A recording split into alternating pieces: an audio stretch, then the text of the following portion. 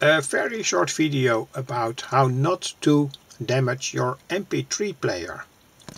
I've damaged this MP3 player yesterday, and here is another MP3 player. In fact, it's a handy. Both circuits have the same problem, that you don't know how the output, the earphone output, is connected. Whether it is well done to connect the ground here to the ground from your audio amplifier. Could be an end amplifier or this preamplifier.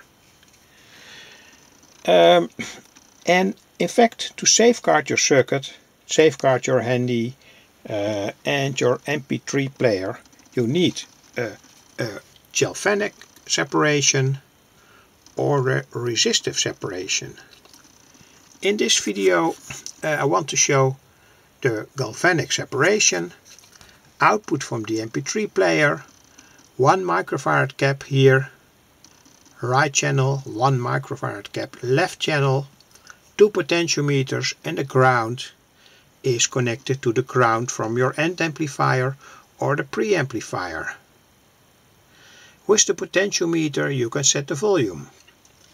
Another way to separate and prohibit disturbing too high currents that damages the player is resistor separation. The resistor here, right and left channel, can be between 27 ohms and approximately 5000 ohms.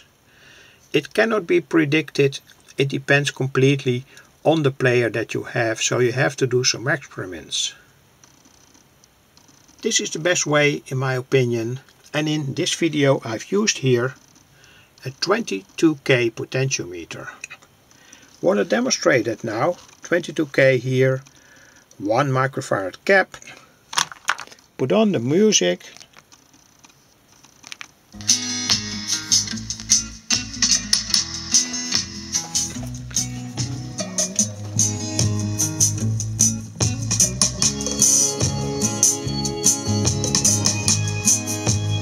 The high frequencies, the low frequencies are amplified much more, because this is the circuit that I've published today, the loudness circuits that I've published today. So, to prevent your player from being damaged, use a capacitor to separate the output, the audio output, to your audio amplifier. Align the volume with a potentiometer, or take 2 resistors here to prevent high currents to flow into the player.